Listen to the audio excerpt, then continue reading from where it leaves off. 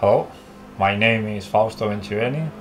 I am the crew chief for Jonas Fortschritte in Arguiñano's team, and I try to help him in all the setup during the weekends in race.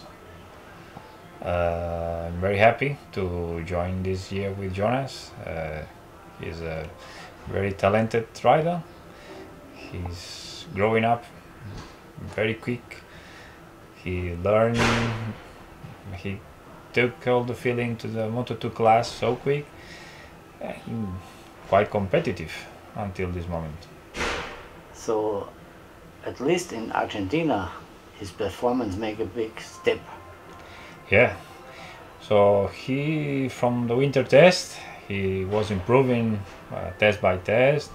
Qatar was not bad, we need more experience, but just arrived to Argentina, he was in the first position, fighting for the top. Unfortunately, we found not the best tire on the rear. It stopped us, it was not nice, but he can confirm his progression in Jerez with the podium.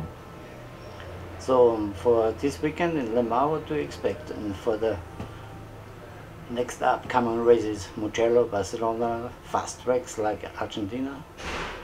Honestly, I think he adapts completely to the class, to the bike.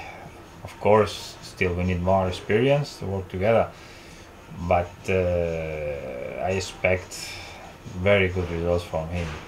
He's very confident with the bike, has very good feeling. I think we can see very good races from Jonas this year. Thank you and good luck. Thank you very much.